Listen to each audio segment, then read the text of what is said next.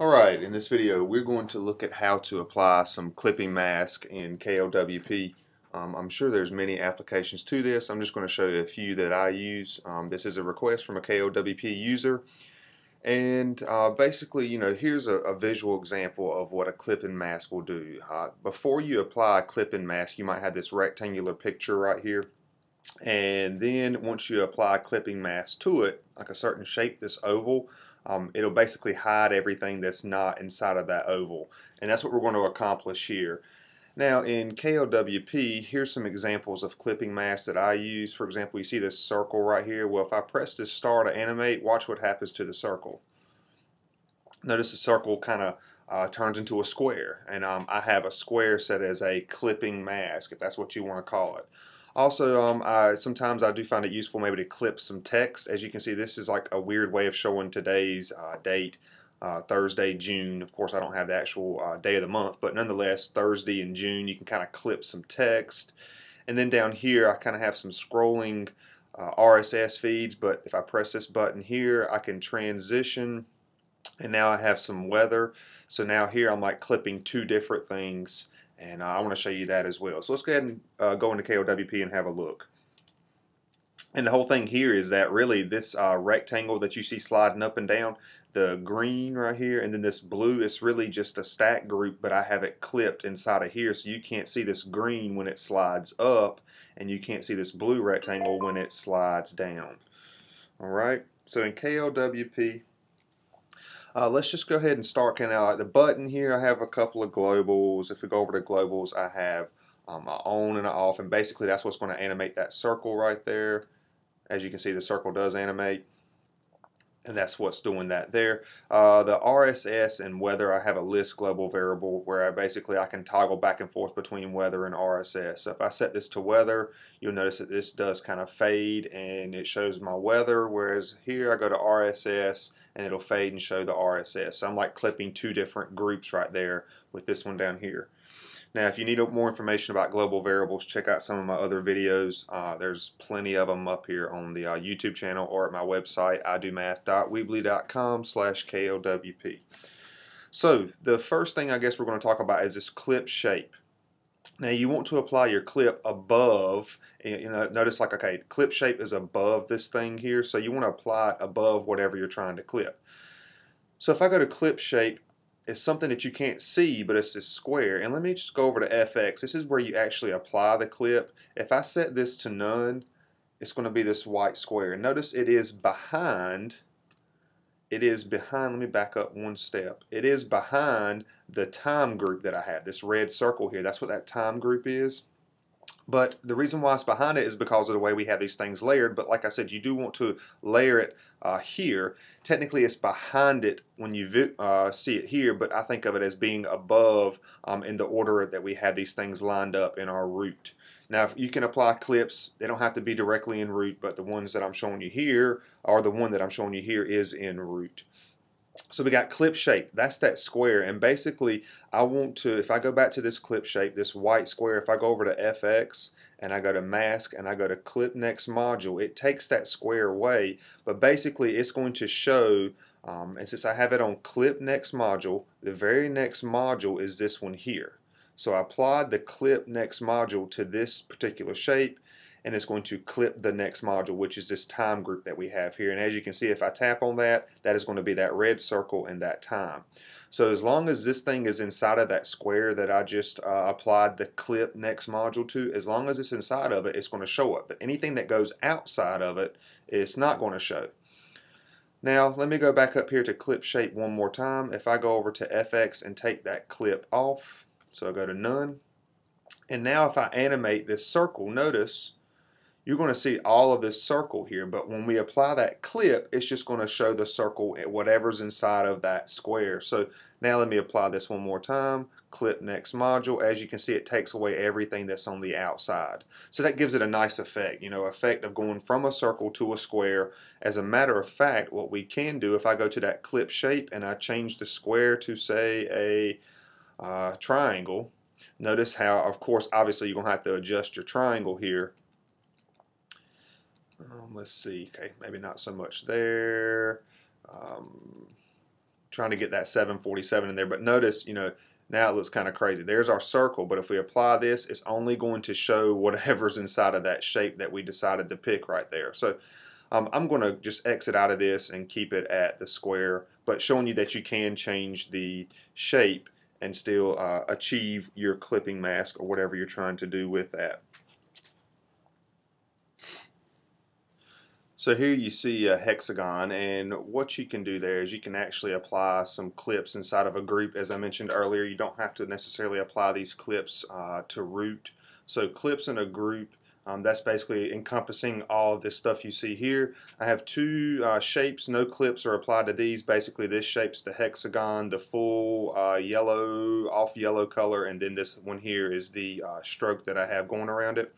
However, I'm applying the clips inside of this stack group. So inside of this stack group here, and this is something worth mentioning, whatever you apply, this is what I've had a little bit of trouble with. The rectangle that I have here is actually, and you can't see the rectangle because that's what I have the clip next module applied to, but let me go to none. And it's sometimes when you do this, you'll notice that it does not actually show it once you take away that none. But let me save this and go back to the home screen. And now you can see that white piece there. So I want to clip that Thursday, and as you can see, you can still see the T, the H, and the U even down here. But when we apply that clipping mask to it, it's just going to show the parts that are inside of that rectangle, as I mentioned earlier up here with the circle changing into a square. So back in KLWP, if I go back to FX on this white rectangle and I go to mask, and clip next module, again, as you can see, sometimes it's not applying it, but if I save it, go back to the home screen, now you can see that it is just showing that part that was inside of that white rectangle. That's one thing that you can run into when you're messing with clipping mask inside of the advanced editor. Sometimes it won't necessarily apply. But the other thing too is this, the whatever shape that you're using the clip for, if I go over to this same thing and I go over to position, I don't have it positioned. I don't have any padding applied to it. I've run into some issues of where I try to do a clip mask and I try to apply some padding to the shape that I want to use the clipping mask on. However, I do find it better if I want to hide part of some text or something, this is the actual item that I'm going to apply some padding to. So notice here if I start bumping up the third, as you can see it does kind of move some things around because I do have them in a stack group. But nonetheless, I apply the padding to the object that I want to hide, not to the actual clipping mask object. And I find that that does give me a nice effect here. So here, down here at the bottom, pretty much the same thing except I have, you know, the clip, the shape, the rectangle, which you can't see, but over under FX I have it on clip next module. So beneath that on this I apply that text item, and this is the one that I actually apply the padding to if I want to move something around. As you can see, I have some bottom padding there. And to achieve this effect where it looks like they're almost touching each other right here in the center, that's why I put these things in a stack group. As you can see, I have a stack group with two overlap groups in it, because the overlap groups are what have the clipping mask and the text in both of these. And then underneath the layer for that stack group, I applied some of that margin vertically centered, and then you can adjust the margin to actually move these things closer or farther away from each other, and just fine tuning that. It kind of looks like they're one piece, and it's, I don't know, maybe you like the way that looks, maybe you don't, but I have seen some people use clips, or they may just overlap a particular text item with another shape. To show you that, I'll say that for another video, because you don't necessarily have to use clipping mask to achieve this effect here. In all honesty, what you can do is you can just apply a bunch of different shapes in here that are all the same color, because if I've had I could have 20 shapes inside of this hexagon here, and as long as they're all the same color and I'm not doing any shadows or anything like that, you couldn't even tell. It just looked like one solid shape. And you can actually do different overlap groups or stack groups to hide text items. But nonetheless, you can apply clips to text to cut off certain parts of the text. Now, probably the most interesting one here is the way I'm animating these things here.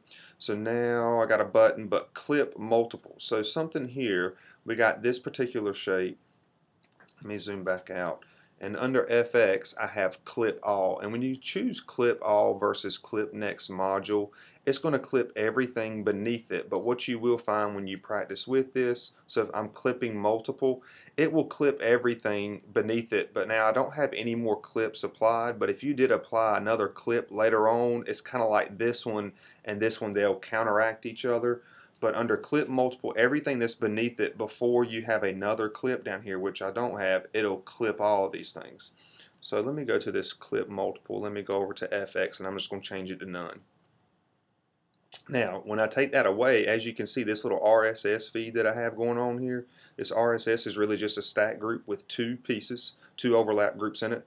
The first overlap group is the rectangle, and it says something about IBM. The rectangle is the yellow rectangle. IBM, blah, blah, blah, as you can see there. And then the other one is going to be this pinkish purple colored one with the results from case mod, as you can see right there. So it's a stack group, and basically I'm making these rectangles pretty much the same size as the, let me go back to my clip multiple. Pretty much that rectangle, they're just about the same size, 600 by 200. Let's go to the RSS one more time. Let's look at that rectangle. And 585 by 185. So I did adjust the size a little bit, but I'm not applying a clip, definitely not applying a clip to the actual yellow rectangle here. By us applying that clip, let me go back to it, under clip multiple FX, and if we set this back to clip all, now it's hiding, you're only seeing one of those rectangles. And now how do I have this animation going? Basically it works the same for weather and RSS. Weather is the exact same thing as the RSS one, except obviously I changed the colors. Let me show you the weather. Here comes the weather, the blue and the green. As you can see, I do have one showing the cloudy, and then the other one's the high and the low temp for the day. But the animation for both the RSS and the weather are pretty much the same. I have them looping with return, so basically that's what's going up and down. It's looping and returning. You will have to fine-tune your speed. Notice my speed is like just some number that made it so that I can scroll this up a certain speed and scroll this down a certain speed, or I'm thinking more like a distance, because you don't want to go bumping this thing up to like 222, because notice it's just flying off the screen. It's going to come back right here in a second, but that's not what we want. So that's why I had that at 26, and that's just something that you'll have to fine-tune to get the effect that you're looking for. Angles and delays and all that, the longer you put your delay, the longer each one will show. So just keep those animation things in mind. And then the formula here, remember I did show you a global variable earlier where I called it go1, and basically I want this thing to say, okay, if go1 is not equal to weather, I want it to fade out, otherwise I want it to fade in. And as you can see, I do have the fade out animation applied there. The RSS, just to show that to you real quick, again, it's a stack group with two overlap groups in it, as I mentioned earlier. And underneath animation, notice it's the same loop with return, pretty much the same speed, angle, duration. You can adjust the delay for that one if you want the RSS to show a little bit longer. That way you can actually read it. I tell you what, I'll bump this up to like 40. We'll back out of there. And let's see, okay, border is this thing right here, and notice that's also getting clipped as well because it's underneath that clip all shape that we have right here, or clip multiple when we clip all of these. So that border is clipped as well. So that border may be actually lying out here somewhere. Maybe it is, maybe it isn't. It doesn't matter. I just know I have it lying inside of this clip multiple rectangle, and it's only going to show the pieces that are inside of that rectangle. That's why you do not, again, you do not see the green up here, and then when this blue goes down, you don't see it back here. So that gives a nice effect of maybe like, almost like a window. This stuff's inside of a window. But I did adjust the delay of RSS, so let's save this. Let's go back to the home screen. Alright, so right now I'm showing my weather. My weather's delayed 2 seconds, so as you can see, it's kind of going every 2 seconds. It does move. But if I switch over to RSS, this should show for a little bit longer, 4 seconds. As you can see, it is sitting there a little bit longer. 1 1000, 2 1000, 3 1000, 4 1000. Yeah, so that one lasts a little bit longer. That way you can read it. But yeah, two main things I do use clipping mask for. There are other applications, I'm sure. One is to achieve an effect like this, where you can kind of change the shape as it animates. That's exactly what it looks like it's going on there. And then down here, I definitely use this one a lot to kind of create an animated widget of pieces going back and forth, and then using KLWP we can animate into another one, and it looks like one seamless transition with one piece, and we're hiding all this other stuff behind it. Feel free to work with clipping text items as well, but yeah, that's how I use clipping mask in KLWP, and that's it for this video. Hope it helped.